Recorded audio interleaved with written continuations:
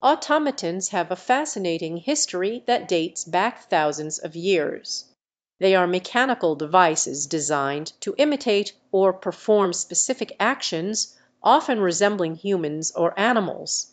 The earliest evidence of automaton-like devices can be traced back to ancient civilizations such as ancient Egypt and ancient Greece.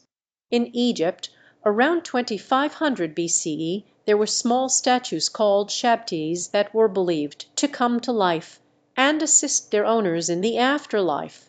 These statues were not true automata in the modern sense, but they laid the foundation for the concept.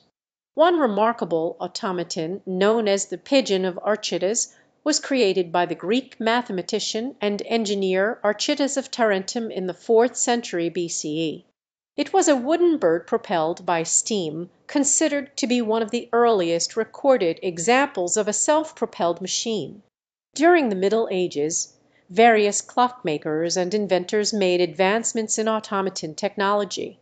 In the 18th century, Swiss watchmakers like Pierre-Jacques Dras gained significant recognition for producing intricate mechanical dolls that could write, draw, and even play musical instruments.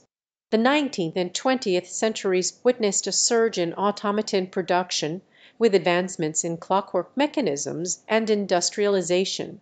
The field expanded into areas such as entertainment, where automaton performers became popular attractions.